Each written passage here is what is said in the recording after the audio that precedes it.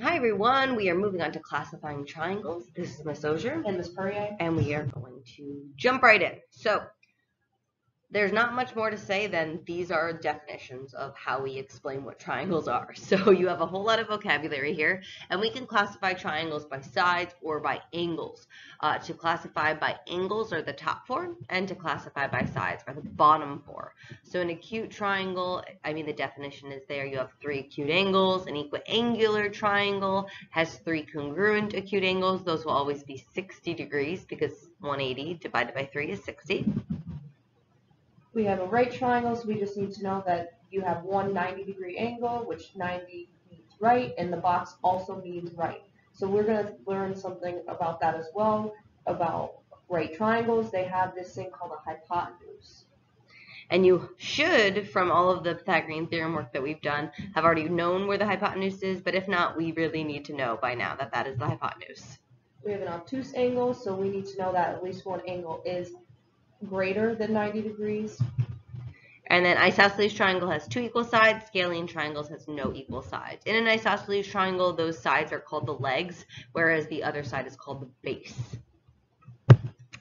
And it's really that easy. Again, we'll talk about isosceles triangles a lot more in the next learning target when we move on with the vocabulary. So to classify by angle measure, again, that's the top four, and to classify by side measure, it's the bottom three. So really, it's just you being able to identify what they are. So here we go.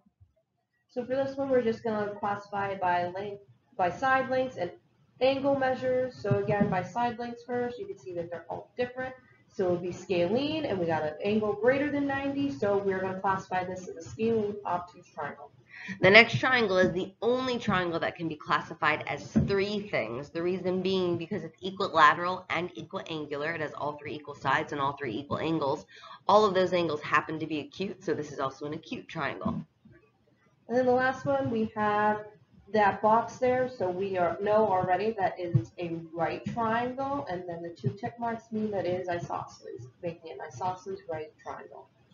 Now on the bottom, this is making us think a little bit more into it. So you're trying to draw a triangle given the information. If you think it's possible, go for it. If not, then write no other such triangle.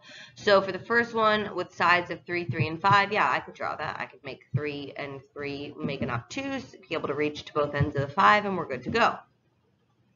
In number 5, it's a little bit different. They give me angle measures. So really you got to think a little bit difficult, or not a little bit difficult. You have to think more into this.